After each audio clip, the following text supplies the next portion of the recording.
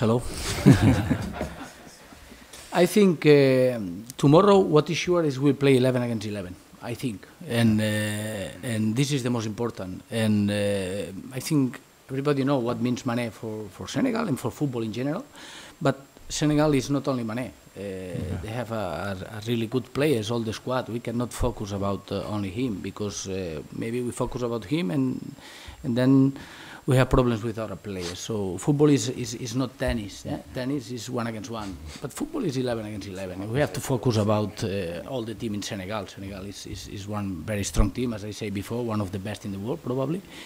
And if he's one of the best in Africa and one of the best in the world, it's not only for Mané. It's because they have a good team and good players in general. So we have to focus with all the team, not with one player.